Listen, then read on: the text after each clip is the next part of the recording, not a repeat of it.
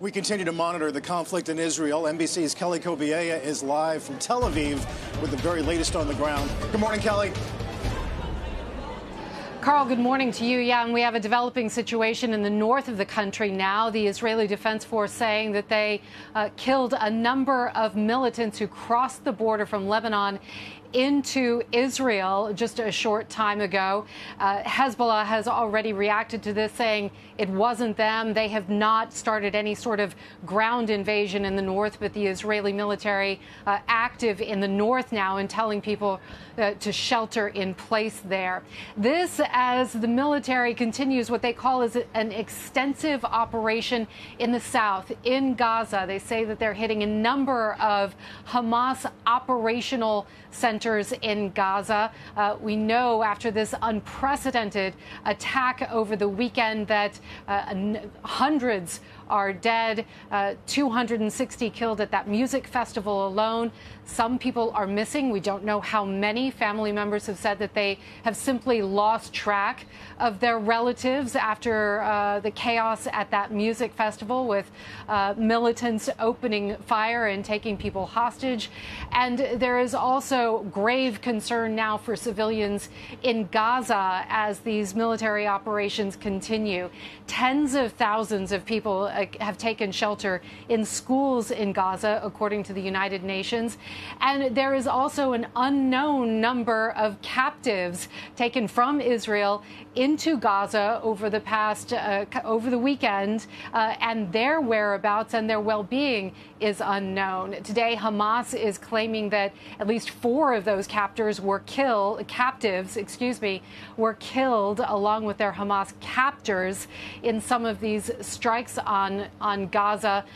Israel is warning against taking that at its word, and we simply can't verify whether any of these hostages have been killed because we're not on the ground there and we've seen no video proof of it. But certainly things are continuing to evolve very quickly here in Israel. Carl. Kelly, thank you for that. Kelly Kobiea of NBC from Tel Aviv. Will continue to monitor it with your help. Jim, stateside, there is a view that maybe this does add urgency to the race for House Speaker. Get that settled. Maybe Jack Lew's confirmation. Maybe you combine Ukraine and Israeli military aid. Yeah, I think that we were convinced just last week that therefore there'd be no action that could take place for a while. This does lend certain urgency to it. I think many people were surprised that Ukraine aid was the one that was really on the chopping block. At the same time, there's a split in the country about whether Ukraine should be helped. And I think the split is more related to why don't the Europeans do more? And there's no answer to why the Europeans would do more based on what we do, since they are rigorously independent of pretty much anything we say. Although, to be fair on Ukraine, I think they are actually contributing a good amount, Jim. And it's not clear to me that there really is a full division. You are talking about certain parts of the Republican Party in particular. Right.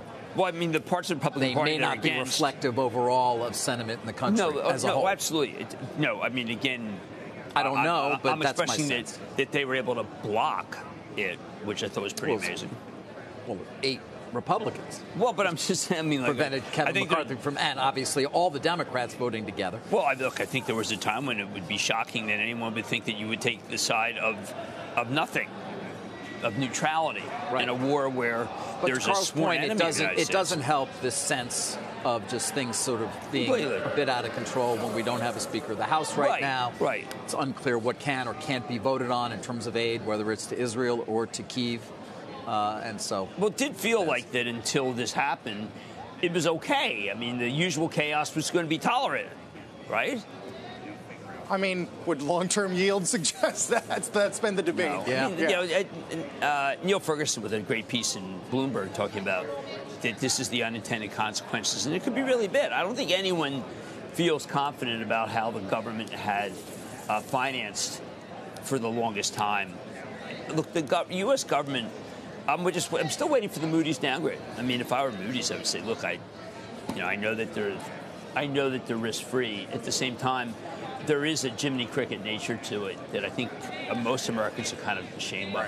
You mentioned sort of the heartless nature of trying to pick sectors in this world right now, but defense is an interesting story in that you would expect there to be some aid, but there's still the spending debate. Is that an obvious play? Well, look, do the Israelis need tanks? It's General Dynamics. I mean, I think that the problem there is that we were supposed to be full out anyway because of Ukraine. I think that we've held back many things that we could give the Ukrainians, but they may not be needed in this kind of war.